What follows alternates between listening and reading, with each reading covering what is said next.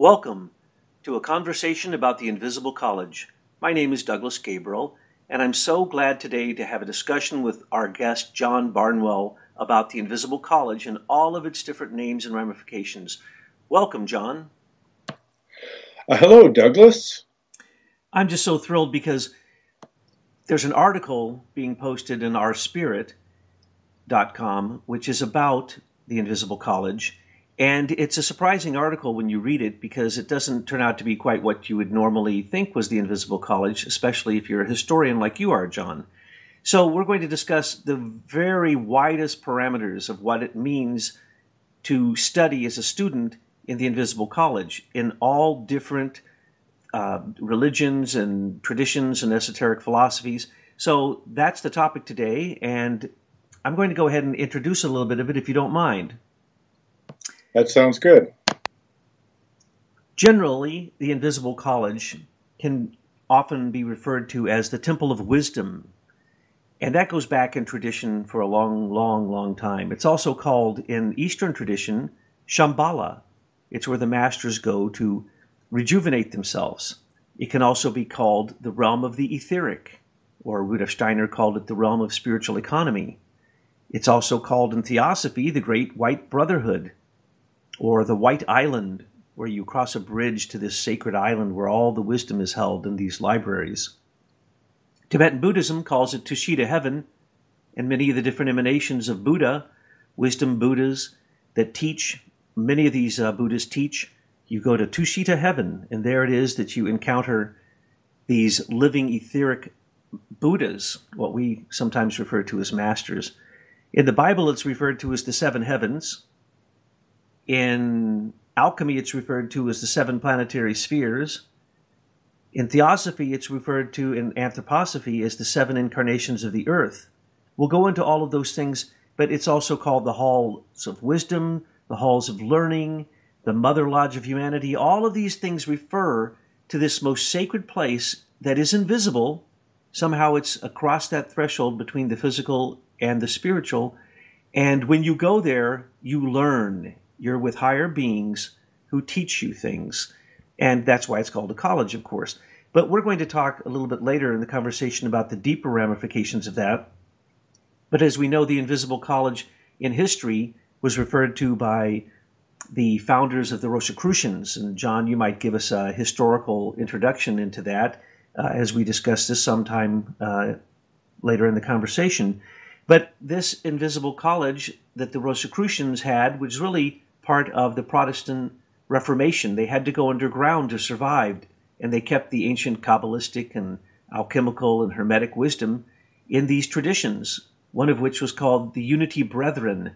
And it is out of that tradition and Johann Valentin Andre that we get the three principal Rosicrucian works that then later went into what we even call today the Moravian Brotherhood, and some would say created the Royal Society in London with Robert Boyle and the other people who associated with Amos Comenius, the last bishop of the Unity Brethren, these Bohemian wanderers you've probably heard of, though that had this wisdom and they kept it on the tarot cards. And so, John, your book, The Arcana of the Grail Angel, is all about the teachings, the inner mystery wisdom teachings that are found in the tarot. And you use that as kind of a doorway to the Temple of Wisdom, I would call it.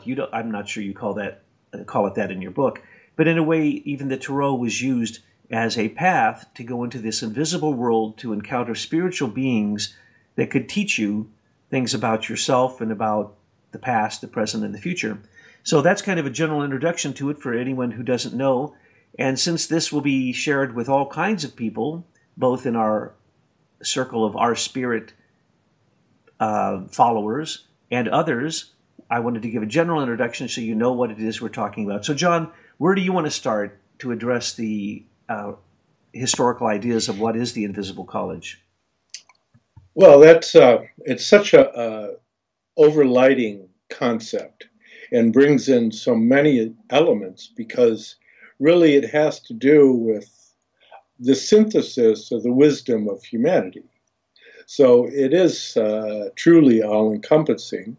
in that it represents the input that we can receive from those great beings that are in advance of ordinary humanity, that have already graduated to what will be future stages of human evolution and represent the great spiritual beings that are the guides of mankind. And so throughout history, there's been numerous characterizations of them that have tried to give somebody a concept in which to be in a state of preparedness. In the Grail tradition, it's embodied in the Grail castle, but there's a great many different images, such as you shared, regarding Shambhala and the Golden Island, and there's all these various characterizations. And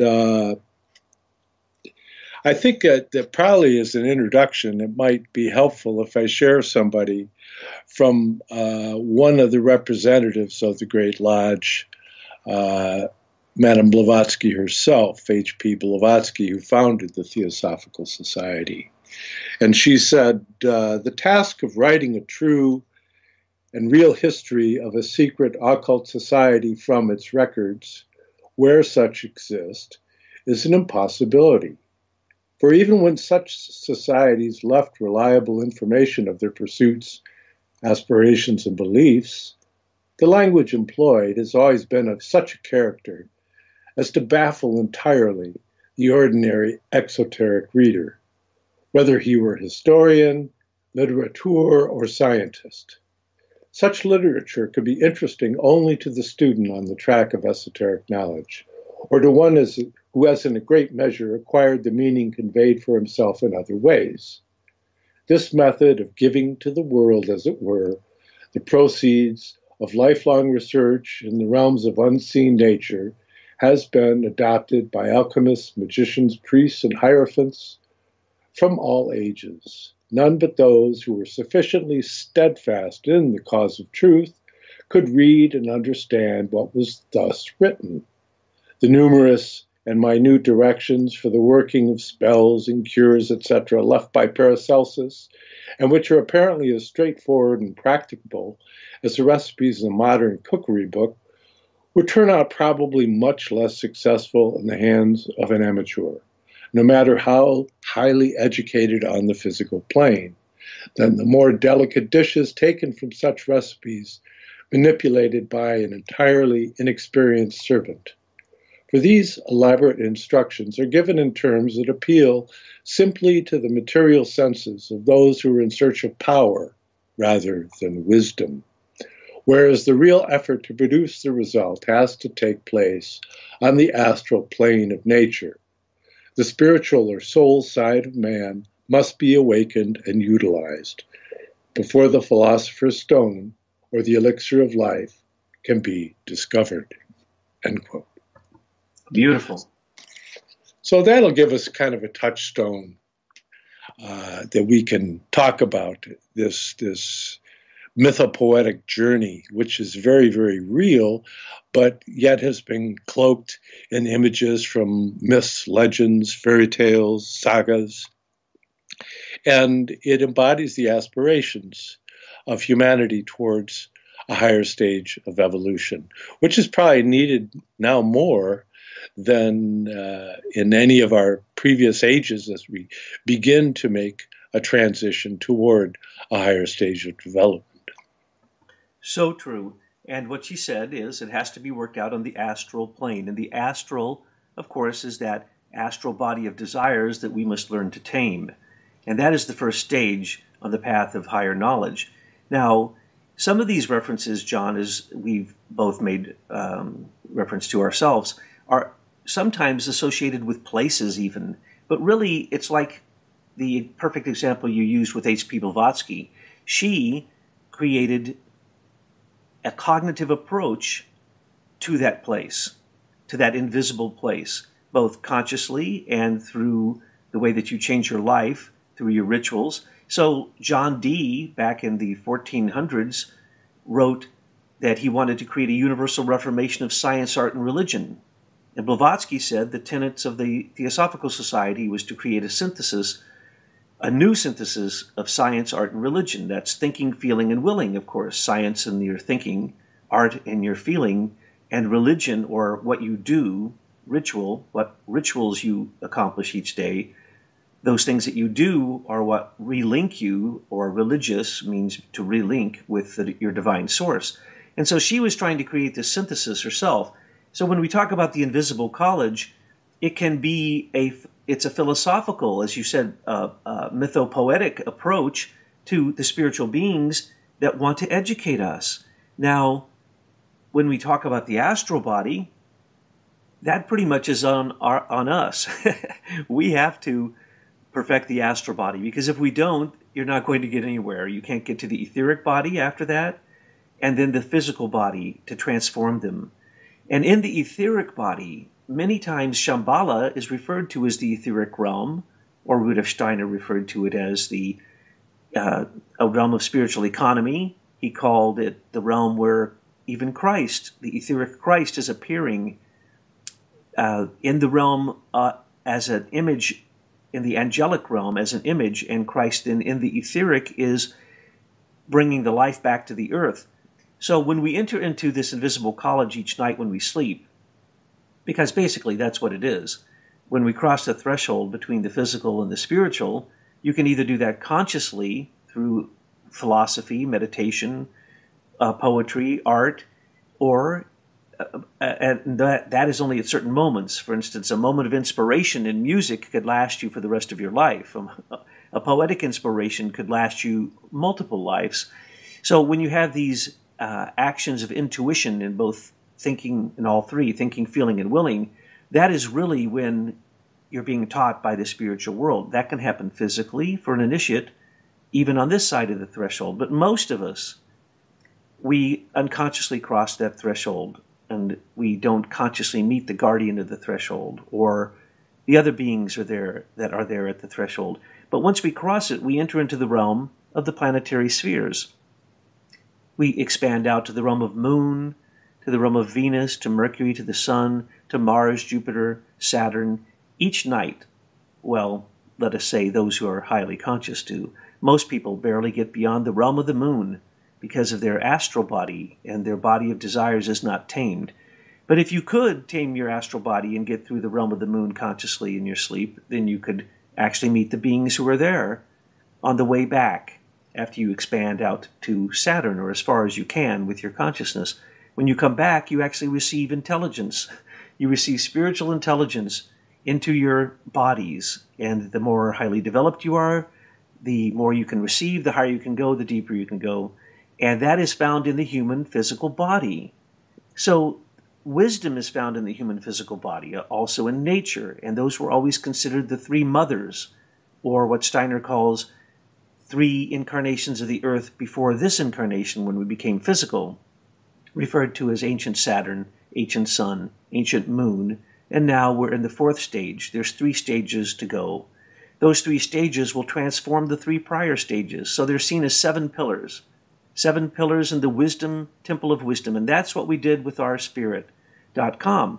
We created a digital temple of wisdom that also involves the person. If you want to get involved in it in your will, you can engage in the glass bead game.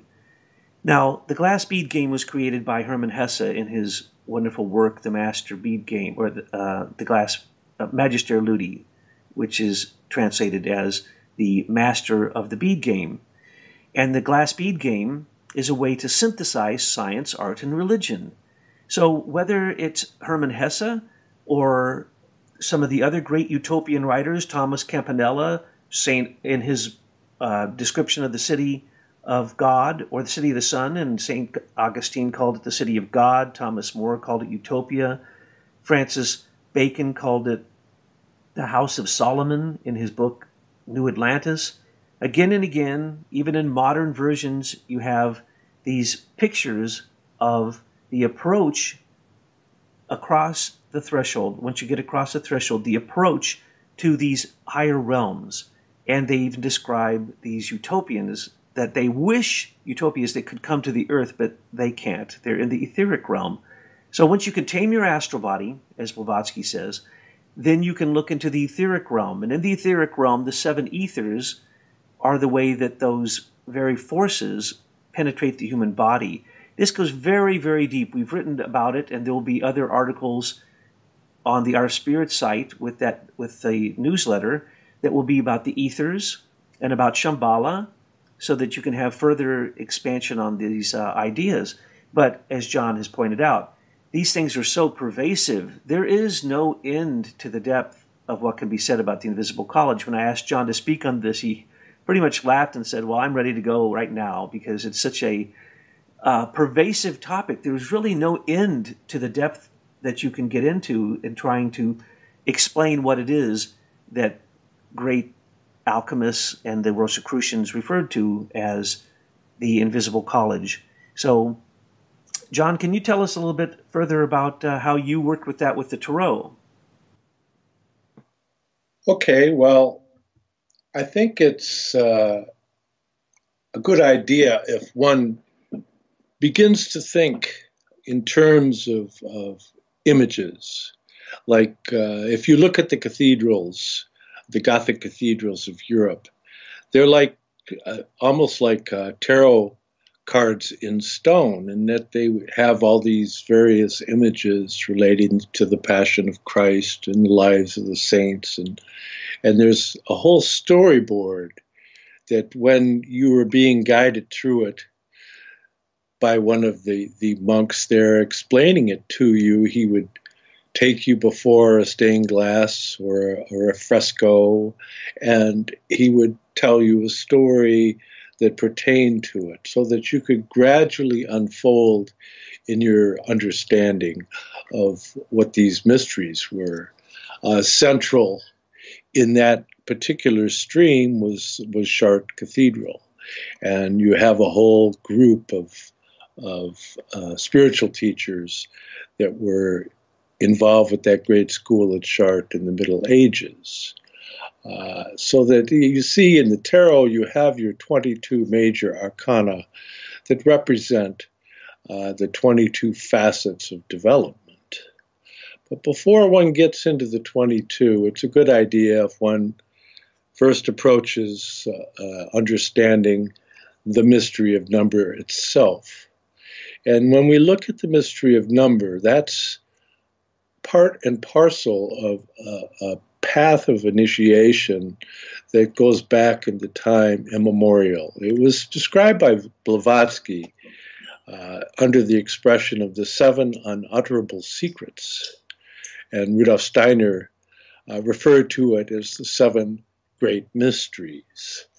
And they go in a particular sequence, and anytime one approaches any esoteric content, one can use these as keys to unlock various stages of understanding or application. The first mystery would be the mystery of the abyss. That's your cloud of unknowing, and that's the great immensity out of which we've all arisen. The second great mystery is the mystery of number, of which I just mentioned. The idea of the geometry of nature and the sequence of events and so forth, time and space as pertains to number.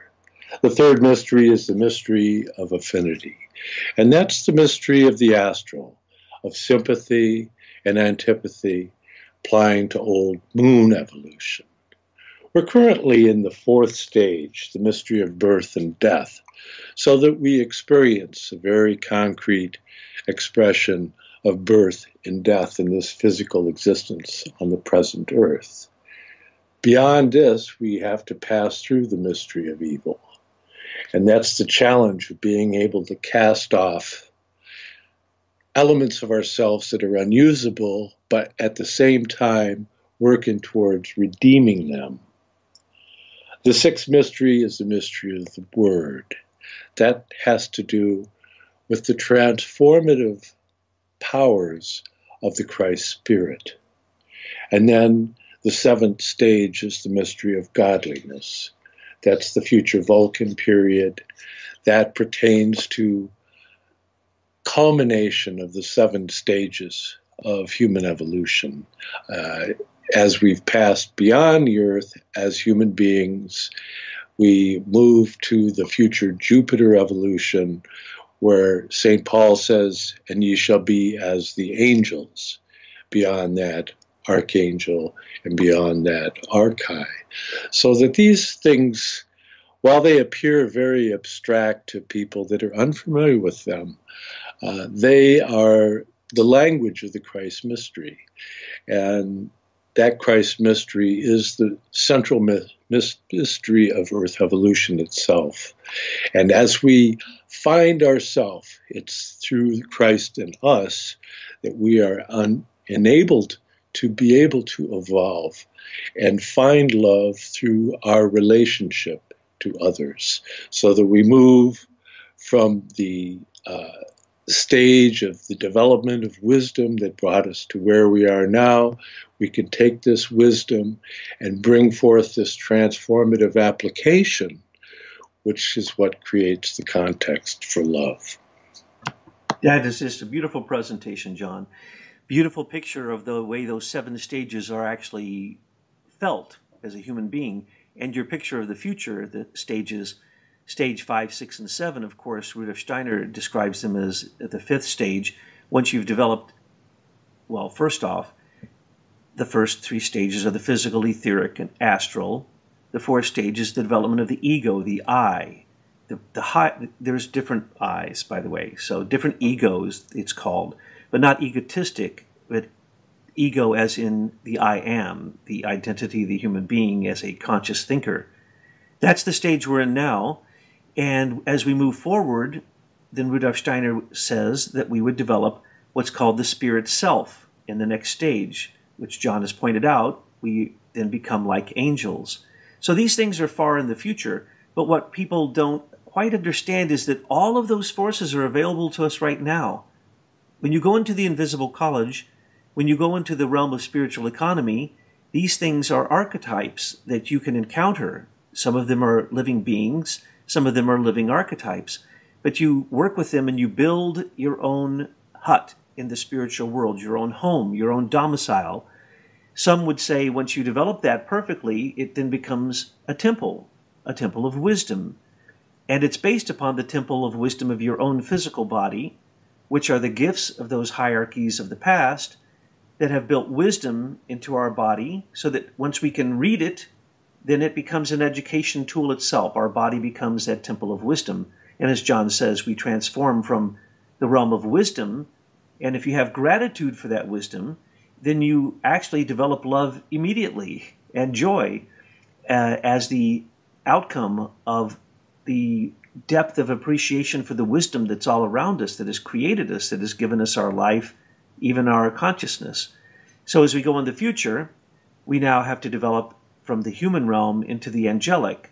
So these realms, the next step is a very long period of time, but the seeds for that step of going from the consciousness soul, which is the 3rd and highest spiritual element of the 3 soul aspects of the human being. Rudolf Steiner describes the being of the human being, the constitution of the human being in many different ways, sometimes 3-fold, sometimes 5, 7, 9. I'm going to refer to the 9-fold human being. That's the physical, etheric, astral. And then in the soul realm, there's the sentient soul, intellectual soul, and consciousness soul. Human beings develop over time to be able to understand, comprehend, and use those aspects of the human being's constitution. So right now we've developed to the point of working on the consciousness soul. Well, the consciousness soul has a spiritual aspect to it. And once we develop that, we can reach up into the spiritual world, somewhat into the future, and pull down the forces that John is talking about, the angelic forces that of what Rudolf Steiner calls the spirit self, what Blavatsky calls manas, or monastic thinking, what Rudolf Steiner would call imagination, but not just simple imagination. We're talking about angelic imagination, where the human thinking is raised into the highest of realms and actually starts to become somewhat eternal. because it's associating with these living archetypal beings. So that's the spirit self. But we also have elements of the life spirit and what Rudolf Steiner would call the spirit man, or what Blavatsky calls manas, buddhi, and atman. Steiner calls spirit self, life spirit, spirit man. I like to say spirit human myself, but there's different ways to say that. Those are principles of the future, but those principles can come into us now. When you have an intuition, you're tapping into the atman, you're tapping into the spirit human. When you have an inspiration, you're tapping into the realm. That's the realm of the archai. When you tap into an inspiration, you're tapping into the realm of the archangels. That's life spirit. These things exist in the future. They're coming to us out of the future. And when you tap into the higher forces of imagination, the angelic realm, it actually comes to you. It's a part of you that is building you, but it's already there for you. It's a tremendous mystery to be able to understand these things. They're also called one of them is called the Akashic Ether, which is the realm of spirit self, and the other two are called the Tree of Life. They're the redeemed chemical ether or sound ether and life ether. These are very real forces that have been donated in time and space by hierarchical beings for our own use to build an invisible temple, taking our human body, our physical human body, and developing supersensible organs that can see into these invisible realms. And we're not talking abstract here. The other day, I heard someone describe this, and it's so beautiful to simply say, and that's why there's a reference in one of the posts that this is going to be part of, is that, well, first off, let me just say this. In the consciousness soul period, Rudolf Steiner said we're supposed to study the Kalevala. We're supposed to become a smithy, a forgeman, someone who hammers, works with fire, and you're supposed to create the sampo. And the sampo is this magical mill that spins and has many colors coming off of it, and it produces salt and meal and gold. And by meal, that means food, but also all things that grow to become food. Salt, meal, and gold. Well, that's thinking, feeling, and willing when they're redeemed. So no matter what image you use, from whatever religion, from whatever mythology, the epic of the Finnish Kalevala is the very epic that Rudolf Steiner said we're supposed to study in this time of the consciousness soul so we can develop the spirit self. But what is that story? It's about developing relationships. It's about loving. It's about how do you learn to love? How do you love yourself? How do you love those parts of yourself that aren't very nice? And then how do you find a mate? But not, in the story it refers to the maidens of the northern rainbow, the daughters of old Lohi, so that the three great heroes want to marry one of those maidens of the rainbow, which is the etheric realm. So how do you tame yourself through love and relationships, and then how do you attain the rainbow maiden? How do you attain the etheric realm? How do you learn to see into the etheric realm? Because when you do, as John pointed out, in that sixth realm of development, it's Christ that you encounter. And that is what the rainbow maidens are. They are these beautiful beings of archetypes that lead us to the living etheric realm. And this is not made up stuff. The ethers, light itself is invisible. The ethers are invisible. Warmth, light, sound, and life. All of those things are invisible. Light itself, as I was getting ready to say earlier, someone had pointed out that the woo-woo talk of Cliff High about light is invisible, and that when you go out into space, you can't see stars. You only see stars because of atmosphere. You don't even see the light of the sun. It's a completely different experience. So what is light? Light is invisible, but everything that it contacts, it illuminates, it educates, it brings forth, it details. So light itself, warmth, light, sound, life, these are the ethers. These are the future. These are in your body. These are as close as you could possibly be to the spiritual world, as simply to either meditate and go into the spiritual world consciously, or try to go into the spiritual world consciously when you go to sleep at night, or when you die. It's all the same realm. These are the realms of the interpenetrating spheres of the hierarchies. They are not imaginary forces thought up by spiritual woo-woo pseudo-theosophists. No, these are very, very practical things. But they had to be held in mystery before, and now they've been revealed. But people are too busy. They don't have time to actually look and study the ethers. But if they did, they'd find that everything in the universe is found in the human body, as long as you look at the human body as it develops over its entire evolution. Then you actually find the universe. The microcosm of the human body is an exact copy of the macrocosm. And that's really what the Invisible College is about, turning your own body into a temple of wisdom that can then illuminate these future stages, which you have already in your body as future capacities, organs that can be developed into what Rudolf Steiner calls supersensible organs. So I know, John, you have much experience with this, especially I know you're a lover of the Kalevala also, so I threw that in just for you. Not many people know about Rudolf Steiner's reference to the Kalevala. Yes, well, again, various people will have affinity for the mythopoetic content of one culture or another. It's generally considered in the Great Brotherhood that it's easiest for people to work through the archetypes of their native culture.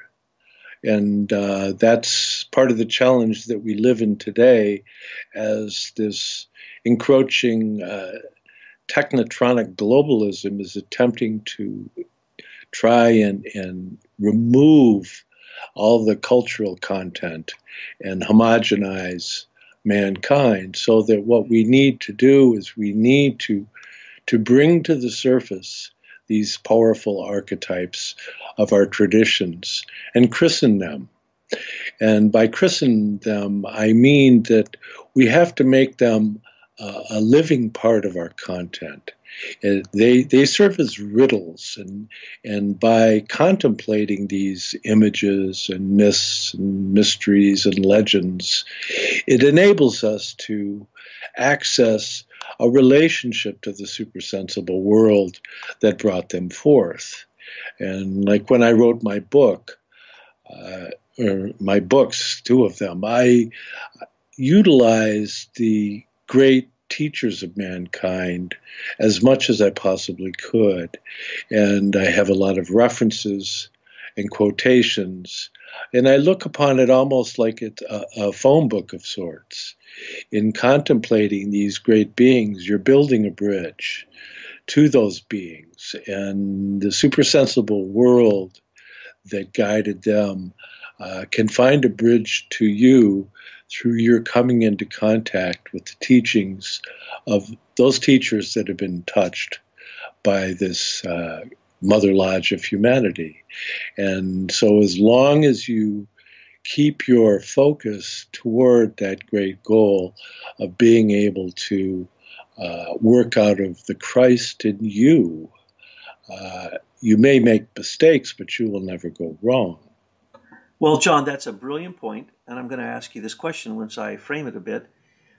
In Rudolf Steiner's teachings, he points out that even the bodhisattvas join together in the etheric realm, and that it is out of that etheric realm that they nourish themselves, and they must go back there, and that they're basically centered around Christ, and that there's 12 bodhisattvas.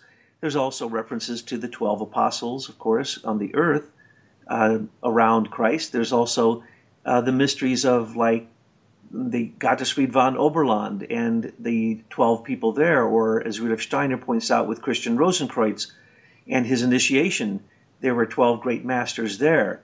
So the question is, Blavatsky said that there were these masters and that she said she met some of them, and now the anthroposophist would say, no, there's really no masters. But of course, Judith von Halle now says Rudolf Steiner was Serapis Bey. He was one of the masters.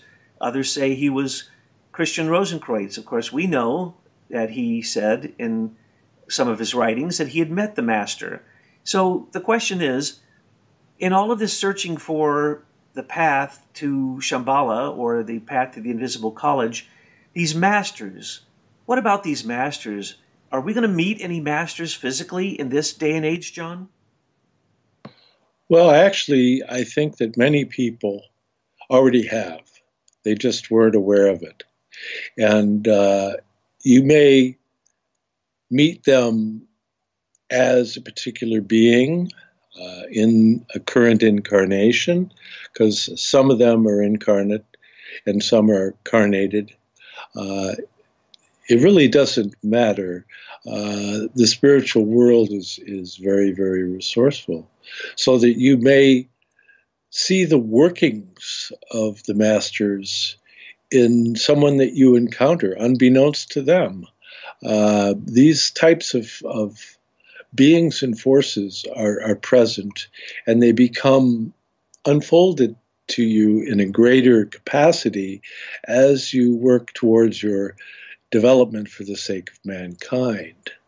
One of the greatest association of the masters that happened was that Rudolf Steiner makes reference to, and we only know about it because Ehrenfried Pfeiffer, who was a young student under Rudolf Steiner, and Ehrenfried Pfeiffer, who was the author of most of the content of biodynamic gardening. And Pfeiffer had shared in some of his talks regarding a conference or a coming together of the leaders of mankind, these great initiates, in the court of Queen Hatshepsut, the Egyptian queen of the 18th dynasty. And she was Queen Regnant Hatshepsut Ma'at Kare, and she reigned from around 1473 to 1458 BC. And Rudolf Steiner had said that the Masters of Wisdom all incarnated in her court at that time to bring about a coming together and preparation for the incarnation of Christ. And out of that, what would culminate in the Grail mysteries. Included in her court was this one interesting individual, Senenmut. And Senenmut was a commoner, but he rose to the highest levels within the court of Queen Hatshepsut. And Rudolf Steiner had indicated that he was the incarnation of that great leader of mankind that dwells above the other masters of wisdom. He's like the principal master of wisdom, a Manu figure. And this Hatshepsut, as a queen, it was extremely unique for a queen to rule a kingdom. But nonetheless, she did. And Senenmut, or Senmut, he's sometimes called, was responsible for a great deal and was a tremendous genius. And his tomb was the first of the archaeological sealing tombs in Egypt. And so he, as we could see from that tomb, had a great deal to do with bringing about the further development of the star wisdom within ancient Egypt. And we also know from Hatshepsut's tomb that he designed in the Valley of the Kings, that he was very much into a cosmopolitan impulse. The scenes in her mortuary temple show her making the great expedition to the kingdom of Punt to the south, which would be down towards Ethiopia, and making exchange in commerce, that it was a impulse not so much of warfare but of commerce. So it was a cosmopolitan impulse that was being developed out of this. And it's something that's an image that one can meditate on. One might not quite know what to do with some of these things. These are things that you hold in you. The way one of my teachers, who used to sell peanuts at Tiger Stadium, and he said, well, you know, there's this temple of wisdom, and it's surrounded by a courtyard. And then outside the courtyard, well, that's the barnyard. That's where we are right now. That's for sure. Well, John, Rudolf Steiner talks about the call of Christian Rosenkreuz, which basically means he calls you in a variety of ways, but one way is to kind of touch you and warn you and save your life. and then you feel called. And there have been many people describe that they had this experience where they felt a tap on their shoulder and someone said, get off the train or move or whatever, and they did, and it saved their lives. So some people are called that way.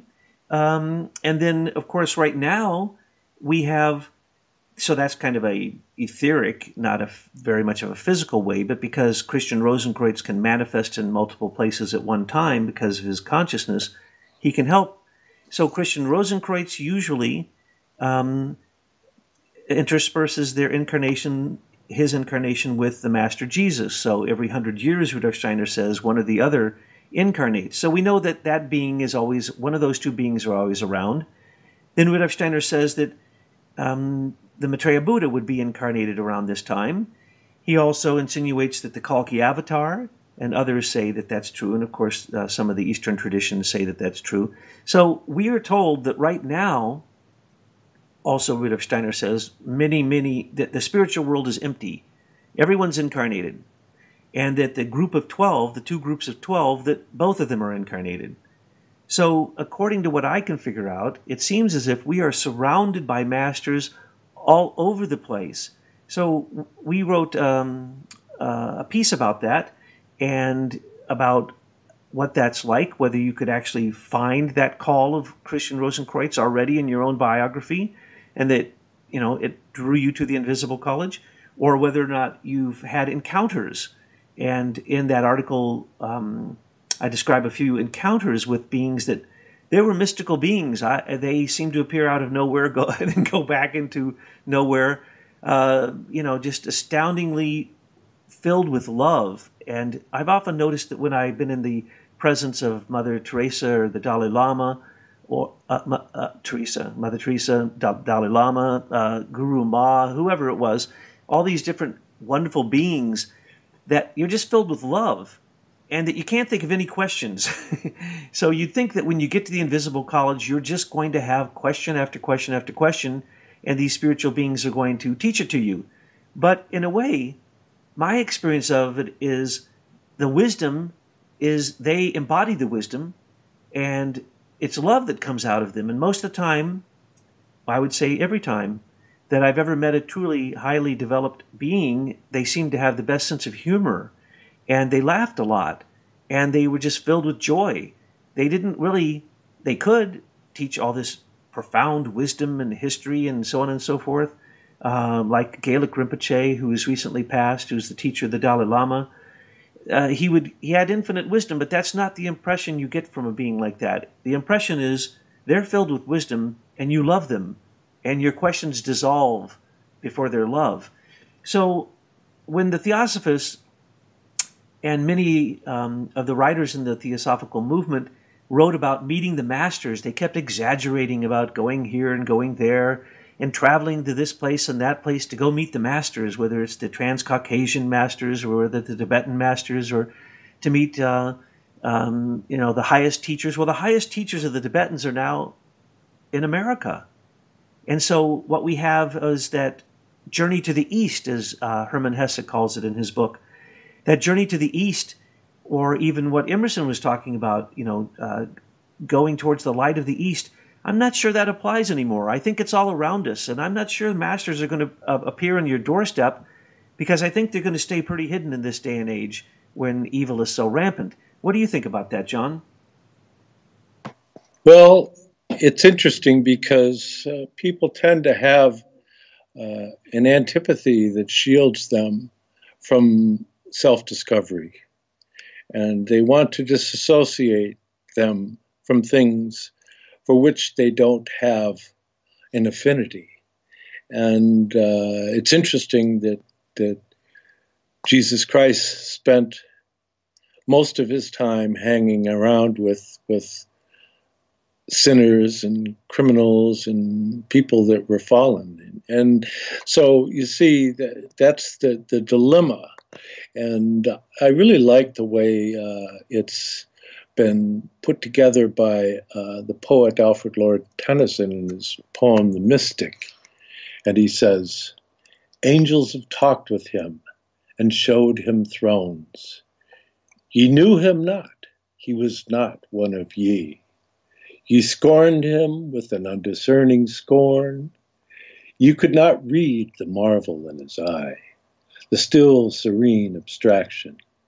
He hath felt the vanities of after and before, albeit his spirit and his secret heart, the stern experiences of converse lives, the linked woes of many a fiery change, had purified and chastened and made free.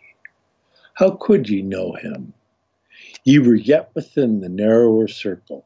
He had well nigh reached the last, which, with a region of white flame, pure without heat, into a larger air upburning, and an ether of black blue investeth and engirds all other lives.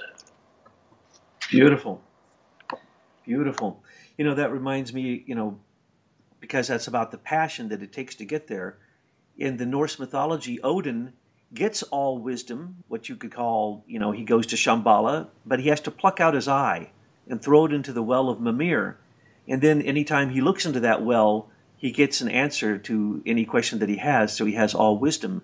And his wife, Frigg, she goes to the base of the Yggdrasil, the world tree, and she goes to the Nornies, the three Nornies, Skuld, Urd, and Verdandi, and she goes to Urd's well.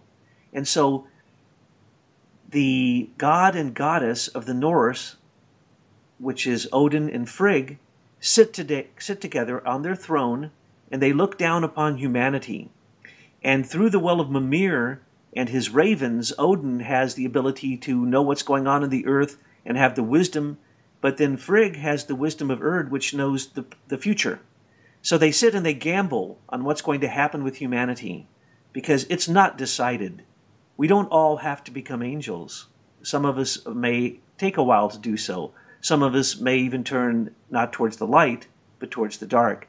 So it is about taming that astral light, as Blavatsky calls it.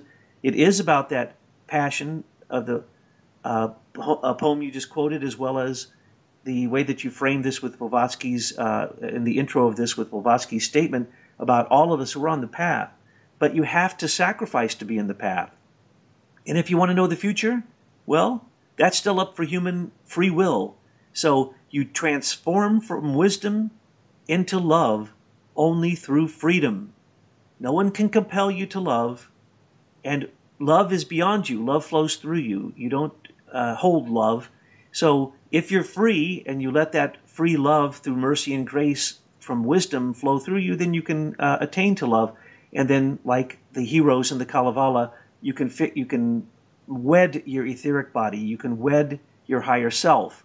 You can wed the rainbow maidens. And that's what our time is about. It's really about how do we handle the passion? How do we handle the astral body? How do we get beyond that so we can see into the etheric light? Because in the etheric body is imprinted the entire past, present, and future of the human being. It's timeless. It's a complete mystery. And again, of course, all elements in the etheric body are invisible. But as we learn to see these elements, because we can feel their effect, we can feel their force, we can have a cosmology that explains how these things work. Really, that's what the Invisible College is. It's about creating a cosmology that shows where you're at in relationship to other spiritual beings and how it is that you can interact with them to move forward in your own spiritual development, human spiritual evolution. So I think it's important to remember that we do have to suffer. We still have to suffer. We have not pulled the realm of Shambhala down into the physical. This is the realm of evil, as you say, for the future, and fighting the questions of birth and death right now. So until a human being can get beyond the question of death and realize they're eternal, in other words, once you can cross the threshold into the spiritual world consciously, and you can see that it's alive and spiritual beings are there, and that the invisible college, that Shambhala, Tushita heaven, it's all there. And it's all there right now. This isn't something for the future. This is something that you can do presently. So for those who are experiencing this radio podcast for the first time in terms of looking at woo-woo, at spiritual concepts, we want to also make this completely practical for you. This is about taking your own organs, your organ of your heart, and turning it into a moral organ that can perceive morality, that can be that transformative place where wisdom becomes love. So this isn't impractical. This isn't pie in the sky, excarnated anthroposophy or theosophy or some type of Lucifer worship. This is about putting the human being in relationship to the forces that they see in outer nature and balancing them with the forces that we see within ourselves. And so, really, that's the invisible college. The masters may come, but we have a lot to teach ourselves before we can purify ourselves so that, as John pointed out, even if you met a master who says you'd know it, really, you could meet them and you'd never know it. One that I think was probably the highest being I ever met, I didn't know it when it was happening. I only realized after he had basically turned invisible in front of us. I didn't even realize what was happening, because I wasn't prepared. So what we're saying to you is get prepared, get on the path, get a cosmology, whether you're studying anthroposophy or theosophy, or as John pointed out, whatever your cultural inroad is into the invisible college, get on that path, study, work, pluck out your eye if you have to for wisdom. Do whatever it takes. But once you get it, you're going to realize that wisdom is beyond gold and silver and diamonds and rubies, as the Bible says. Yes, that's a nice image, but I wouldn't recommend anybody plucking out their that kind of John, you got to sacrifice. that plays havoc with depth of field. Yes, of course it is. It's an analogy, but in the same way, the eye. What is the eye? The eye is the pathway to the astral body. People they think beauty is what they see instead of what they hear or what they feel or what they do. So, yeah, it's a pretty funny image. And then, of course, once he plucks out the eye, he has to have two ravens that go, to each direction, fly throughout the whole world, gathering information and intelligence and bringing it back to him. And still he's not as smart as his wife because his wife knows the future. Well, if we take it into a biblical context, Jesus said, "If therefore thine eyes be single, thy body shall be filled with God's light." So there's that image of the single eye that is at the center of this working. And so if one can have the self-reference in the face of all the challenges in the world, then that's what's going to give you the ability to build this spiritual hut that you refer to. That's the ability to have the shield of the anointment or the shield of seraphim that surrounds you, that you have already formed that rainbow bridge, and you are really not so concerned with worldly things other than as a means for helping others, because you've grown into the understanding as an objective reality that you are an eternal being within the realm of Christ. And so whatever travails one might go through in this world, and great they are, wisdom is the fruit of suffering.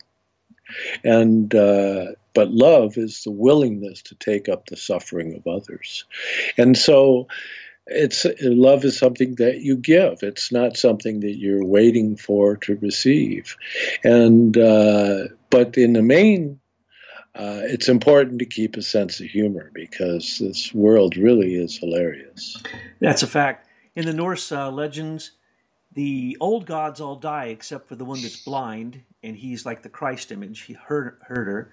And then Vidar, the new time spirit, they cross over the new rainbow bridge with some of the children of the old gods. But there has to be a Ragnarok. There has to be a place where you slay the old and you look towards the future and you carry the very best forward, because we don't take a lot from this physical world into the spiritual world. As a matter of fact, we take nothing of this world into the spiritual world. It has to be a completely new type of perception, new type of substance that you're working with. And so that image with the Norse, we have to look forward to that future, that the second rainbow bridge will come, that the new part in us the spirit self, life spirit, spirit man, can then cross that rainbow bridge into the spiritual world. John, it's always a pleasure to talk with you. It's a revelation what you gave us today in terms of the approach to the invisible college, and you always have the right things and the right quotes to say at the right time. So I'll close this out with you giving us some kind of John Barnwell remark that will round this off. Well, I think I'll just laugh and and know that I've enjoyed the journey. Thank you so much, John. Look forward to our next conversation. Okay, so long. Bye-bye.